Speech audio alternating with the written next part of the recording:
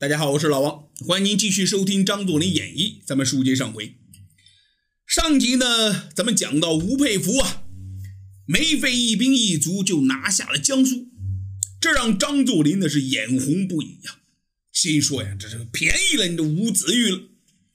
可正在这时呢，湖北也出事儿了出什么事儿了呢？这个之前呢，咱们说过，湖北的督军呢叫王占元。没错，就是把袁世凯的干儿子段芝贵给骂哭，并且成功的把他给挤兑走的那位。王占元出什么事了呢？原来王占元这个人呢和张作霖一样，他也是胡子出身，他压根呢也不懂什么叫做政治也没有张作霖那脑子。霸占了湖北之后呢，就开始随便增税，随便增捐，克扣军粮，压榨百姓。这多年下来，老百姓对他都恨之入骨了。再后来呢，王占元胆子越来越大，说有一次他居然克扣了2个旅的军饷。你这2个旅那可不少人呢，这军饷那也不少钱呢。可这样一来，这2个旅的人不干了，他们不干的，当然了，也没有胆子造反也没有去找王占元的麻烦只不过呢，他们也要生活呀。于是这一下子老百姓倒了霉了，这2个旅的人呢，开始砸银行、抢银号，砸商店、抢老百姓，反正是什么坏事呢，都让他们给干了，把这个武昌和宜昌地区给搅了个天翻地覆。这王占元想管吧，他也说不上什么话，你谁让你克扣了人家的军饷呢？你要是不克扣，他也没这回事了。所以呢，王占元呢，这管了也没什么大用。那么这么一来呢，这就等于是发生兵变了。这事情越闹越大，最后闹到中央去了。好多人呢都要求严惩王占元，说他是罪魁祸首。那一般在这个时候呢，这都会有这喜欢看热闹的，或者是想从中获利的。湖北和湖南挨着的呀，湖南的督军呢叫赵恒惕，这家伙一看说湖北乱了，自己的机会来了，他早就想吞并湖北了。心说这平时我找不到借口，我这回可算是有借口了。于是他打着为民请命说湖南湖北一家人一家亲我要去湖北救湖北的这个父老乡亲我要严惩王占元这个罪魁祸首。他就打着这样的旗号出动军队，从湖南打算进攻湖北了。那盯上湖北这块蛋糕的呢，不止湖南的赵恒惕一个人，四川的督军刘湘也想过来分一份，他也找了个借口出兵到了湖北。你这一下子四川和湖南的军队同时开往湖北，王占元受不了了，这一下子腹背受敌了。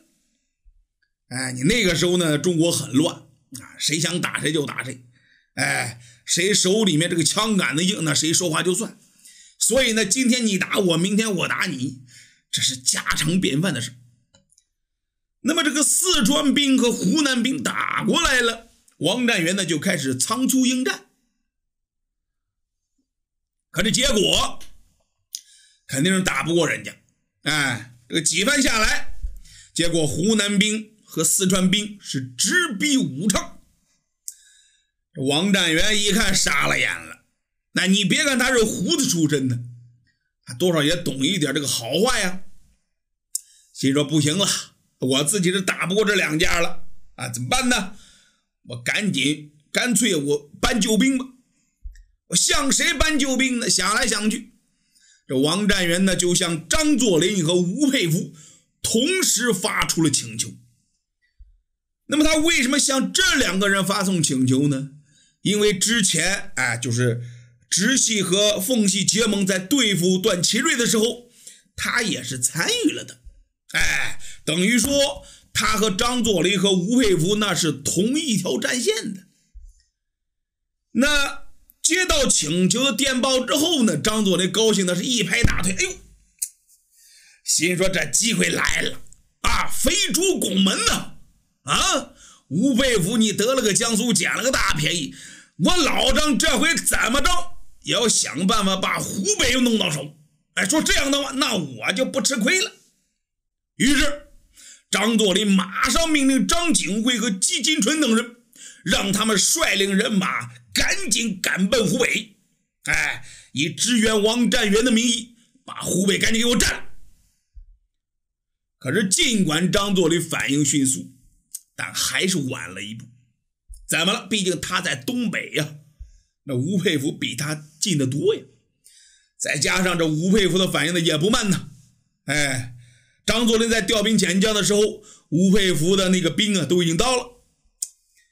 那么吴佩孚派的谁呢？哎，这一次他没有亲自出战，他派的手下干将萧耀南出战了。这个萧耀南呢，根据吴佩孚的指令啊，领着重兵赶奔湖北。哎，到了湖北之后呢，正赶上这个战况激烈呀。哎呀，这王占元一看说来援兵了，感谢的不能行啊！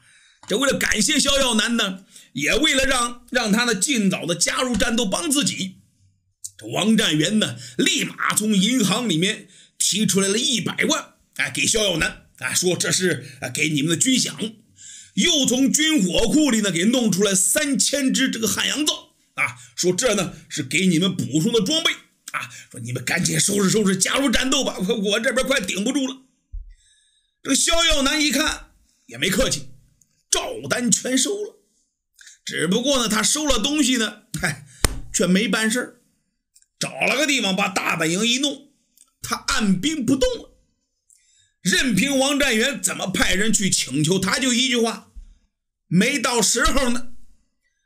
王占元就问他说：“是萧师长啊，什么时候算是到时候啊？”我在等吴大帅的命令。哎呦喂，那吴大帅什么时候下令啊？这我哪知道啊？有本事你去问吴大帅啊！王占元气的是干着急没办法呀。最后他算是看清楚了，说闹了半天呢，我他妈上当了。吴佩孚压根就没打算来帮我，他就是派人来看我笑话来了。很快王占元顶不住了，刘湘和赵恒惕的部队呢就打到了武昌。王占元一看不行了，我顶不住了，得了，我不干了，我下野了，行不行啊？别打了，我把湖北的督军让给萧耀南了啊，行不行？要打你们打去吧啊，我不干了。王占元一纸通电下野，不干了，然后带着老婆孩子啊，带上搜刮上来的那些巨款，回山东老家养老去了。哎，这王占元的老家呢是山东这个馆陶县的，现在这个地方呢属于河北啊。那就这样，吴佩孚的手下萧耀南稀里糊涂的，就这么当上了这个湖北督军。这一下子呢，他接管了湖北了，来劲了。吴佩孚顿时来劲了啊！他命令萧耀南开打，把这么四川兵和湖南兵统统都给我撵出去。不仅如此，吴佩孚呢还亲自从洛阳赶到了武昌，他亲自坐镇。吴佩孚这么一认真，那两家顶不住了。怎么了？毕竟吴佩孚的实力在那摆着呢。很快四川的刘湘就不干了，说不行了，我打不过了啊，这我不打了啊，我走了。刘湘把他的兵调回四川了。而湖南的赵恒惕呢不服气啊，心说我这肉都到嘴边了，我还能给吐回去啊？啊，你吴佩孚有什么大不了的？我赵恒惕不怕你，大不了咱们一决死战。于是两边都开始认真了，湘军和直军就这么开始了一场大战。这就是历史上有名的湘直战争。那么这场大战呢持续了有半个月，这期间呢双方打的是有来有回。刚开始呢，因为湘军在下游，吴佩孚让人把水库都给炸了，打算水淹湘军。哎呀，那这一招也真够损的，一下子淹死了湘军18000人，但同时呢，也淹死了更多的老百姓啊。其实打仗啊，最受苦的、最遭难的，那还是老百姓。后来湘军呢，组织人反扑，几经拉锯，攻克了听泗桥，把直军呢给包围在了咸宁。再后来，直军也开始发力了，一举攻克了岳阳。这当时这个赵恒惕正在岳阳督战呢，一看岳阳守不住了，慌忙的就逃回了长沙。这吴佩孚一看他说打，非把赵恒惕给我撵出湖南不可。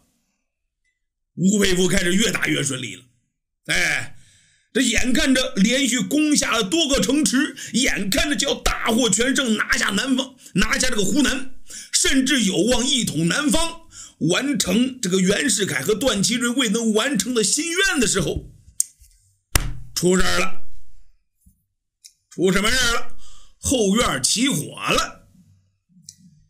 原来张作霖看到吴佩孚在湖南打的是越来越顺，他心里面就开始打鼓了，心说要是让吴佩孚顺利的拿下了南方，那日后就更难对付他了。于是张作霖开始命奉军大举入关，打算趁机在北方占点便宜。心说就算是占不到便宜，那也能打乱吴佩孚南下的脚步啊。果然这一招还真奏效。很快吴佩孚就接到了情报，说张作霖已命令7万奉军入关，这都已经超过直隶的那个驻军了。吴佩孚一听啊，顿时头皮发麻呀，心说我这边打的这么顺利这不到半个月我就能拿下全湖南了，我甚至还能再往南给探探。不对，但是现在被张作霖这么一弄不行了没有心情往南打了，心说我再打我老家丢了怎么办呢？为此呢，这吴佩孚呢给曹锟发去了好几封急电，让曹锟想办法拖住张作霖半个月说你拖他半个月我就能拿下湖南了。可是曹锟却说你让我拖，我怎么拖得住你不在我没底气就这样，吴佩孚呢为了保住老窝不被偷袭，草草的就结束了湖南的战事。这湘直大战呢其实也没决出个胜负来。吴佩孚和赵恒惕呢最后签了个合约，双方呢算打成了平手。吴佩孚占领了湖北，赵恒惕呢领着人退回湖南了。这就是历史上的湘直大战。等吴佩孚收兵回到北方之后，这张作霖的奉军呢其实也没敢往前再来其实这个时候呢，奉军内部呢有2种不同的声音出现了。说第一种是主张现在就打，先发制人，抢占先机，趁着吴佩孚的兵力在湖北还没有完全收回来的时候，速战速决，拿下直系。那另一个声音呢，就是认为呢还没到时候呢。他们认为说自己的实力现在和直军差不多，实力上形成不了碾压的话，那一旦打起来就很容易被动。所以他们不同意现在就开打。这张作霖为此呢是一个会一个会的接着开一直在商量说该怎么办。最后的决定就是暂时不开打，养兵蓄锐，招兵买马，先把自己的实力呢积攒够了再说。那位说这是什么时候1921年。刚刚咱们讲的湘直大战就发生在1921年的8月份。那就这样，张作霖招兵买马养精蓄锐的这个过程中，日子呢很快就到了1921年的年底了，又出事儿了。那位说这怎么那么多事儿是那个时候什么都不多，就是事儿多。出什么事儿了呢？到了年底了，该发薪了呀。这年底了，辛苦一年了，这肯定要发点工资的。但是那个时候呢，国库空虚，分文皆无。这一些职员呢，就靠着这点微薄的工资过活呢。你结果年到头月到尾没钱发不下来薪水来，一家老小都等着张着嘴等着开张呢，等着开吃呢没钱，那怎么办呢？很多人都不愿意了，开始请愿上街游行。结果这事情是越闹越大。那么这个事情归谁管呢？归总理靳云鹏管。但是他也没办法，他虽然是总理，但是他也变不出钱来呀，只能是左一个电话右一个电话，想办法借钱。可是上哪借也借不来。这愁的靳云鹏跟他没招的。张作霖一看机会来了，又一个机会。本来呢，通过这个齐谢元那个事儿张作霖对靳云鹏呢就开始有点不满意了。这会儿一看说，干脆我找人把你替下来得了。我找一个听我话的人当总理。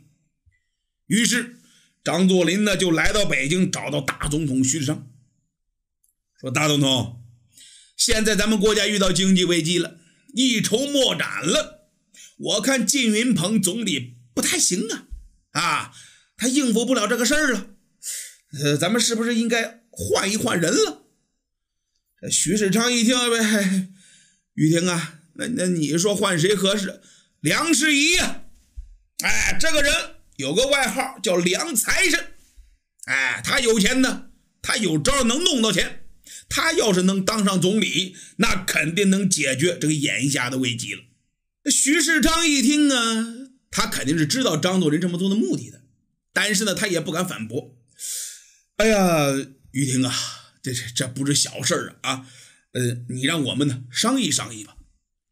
结果徐世昌找来人把情况一说，靳云鹏一听竟然主动提出辞职了，心说这倒霉的总理你谁爱干谁干吧我是不干了。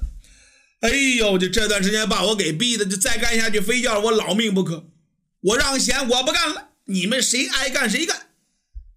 说着这靳云鹏就辞职不干了。徐世昌一看说这样也挺好，不得罪人了，赶紧就通知张作霖，让梁士仪走马上任。就这样，梁士仪呢就上台了，当上了总理。那这个梁士仪一上台，肯定要先解决这个经济危机呀。他怎么解决的呢？他也变不出钱来，不是？他也要想办法借。管谁借呢？有招。后来经过张作霖的介绍，梁士仪启用了曹汝霖，向日本借款1000万元，同时也克扣了直系的军饷。也就是说，张作霖通过梁士仪的手打压了直系。那这就引起这个直系的强烈不满了怎么办呢？这直系的人呢就开始挑梁士仪的毛病。还别说，最后呢还真让他们给抓着了。那么这个直系的人是怎么抓住这个梁士仪的毛病的呢？张作霖之所以这么干其实呢已经是快和这个直系撕破脸了那过完年就是1922年了咱们都知道1922年就是第一次直奉大战的时候。那么这两家人究竟是怎么开战的呢？谁输谁赢了呢？您点赞关注老王下集给您慢慢讲。